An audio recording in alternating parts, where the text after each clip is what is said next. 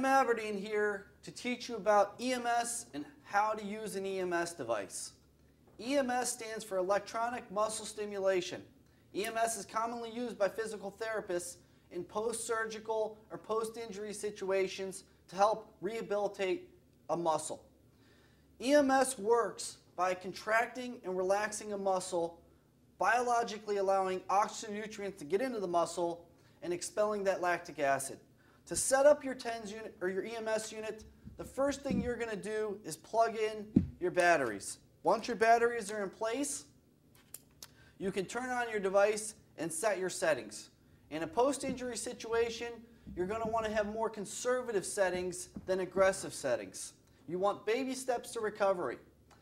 So in doing so, you're going to adjust your frequency all the way up. Your frequency is denoted by an HZ. Next, you're going to adjust your pulse width all the way up, and your pulse width is denoted by a little US. You're going to set your device to normal mode. Sometimes it's called constant mode. And you're going to set your treatment timer. Treatment timer should be set to anywhere from 20 to 40 minutes. You don't want to go too long because just like in the gym, you can exhaust or fatigue a muscle. Especially after a post-surgical situation or post-injury setting, you want baby steps to recovery like I mentioned, so you can use it for 20 minutes 2 to 3 times a day.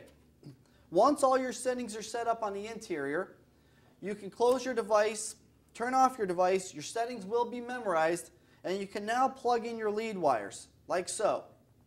Your lead wires then plug in to your electrodes. The pigtails go into the pins, and then your electrodes can be placed on the body.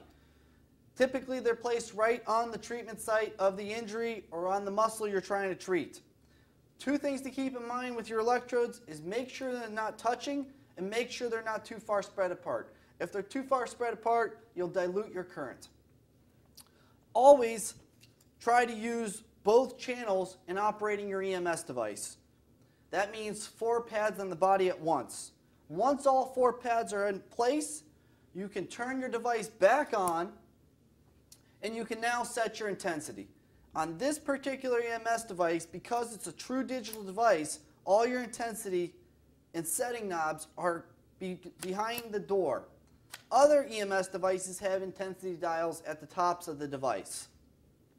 Your intensity should be set to an aggressive, strong level, but not too strong.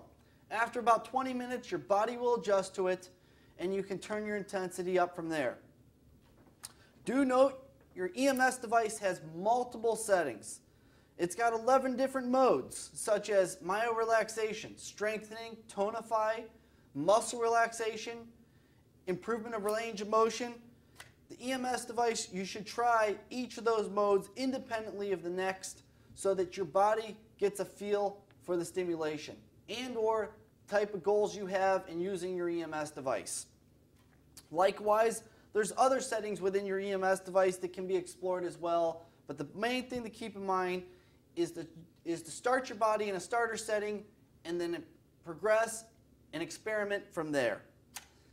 The EMS is an all-around muscle rehabilitation system. You can use it for muscle recovery, muscle stimulation, strengthening, or toning. If you're an athlete or have recently suffered from an injury, an EMS is a must-have.